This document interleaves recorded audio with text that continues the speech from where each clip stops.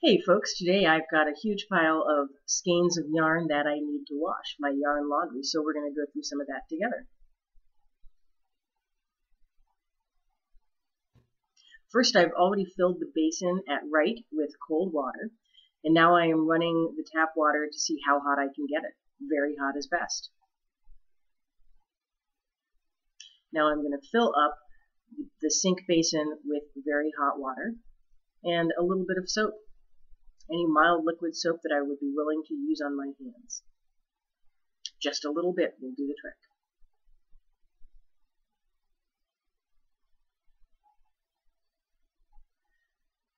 Here are my before washing skeins. You can see it is kind of kinky and looks a little funky. It doesn't look as even and smooth and tidy.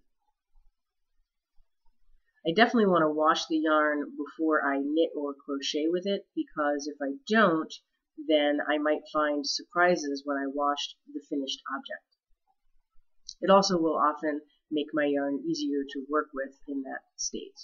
I don't always wash my yarn at this same stage of the game. For example, sometimes if I'm going to weave with it, then I may want to wash it and see what transformation occurs in the yarn after I've already woven it into fabric.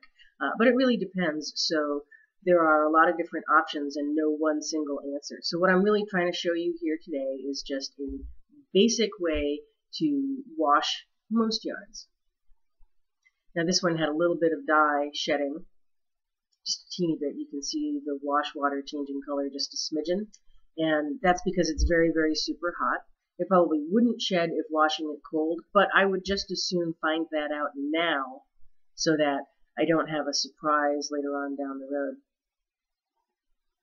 I am being fairly rough in the hot water with this, with my plastic spoon that saves my hands from getting in there in the very hot, painfully hot water.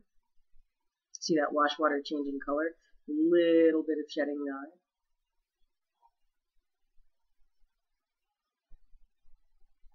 Anyway, now that I've done all of this, I know that because this yarn has stood up to the fairly aggressive washing, a finished object will stand up to something similar. So I pretty much always wash more aggressively than I would want to treat a finished object made from the yarn, so that at least I know what I've got in terms of washability and what the handling options are for me.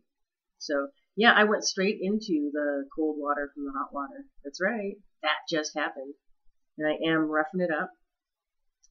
I'm trying to make sure my skein ties are okay. And as noted, this would be a lot easier to do if I had used contrasting color yarn, like regular white yarn, just to tie it. Otherwise I have to tie this, dig around, see if I can find the right skein tie, and all that kind of stuff. It can be irritating. So maybe I just got a little bit lazy with this skein. I did. I am. I'm really just wringing this right out. I know, everyone says don't do this with your yarn, but actually it usually works out pretty well. Yarn is tougher than people tend to think that it is. Sometimes I'll go back and do subsequent rinses, more than one rinse, more than one wash, go back and forth between hot and cold.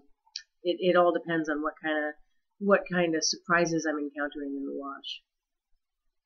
But this time I think we're just going to be done. I'm opening up the loop of the skein. I snap it open and take a look to make sure that everything looks, yarnish. Now we're going outside with all these wet skeins, and I'm just swirling and twirling, and that excess water gets all spun out. Kind of snap the skein open a little bit and just hang it to dry. Ta-da! Here's before washing on a merino silk skein. See, still what it looked like before. And then coming up here, you can see wraps per inch before washing. And now after washing. The yarn is really transformed. Don't judge it till you wash it.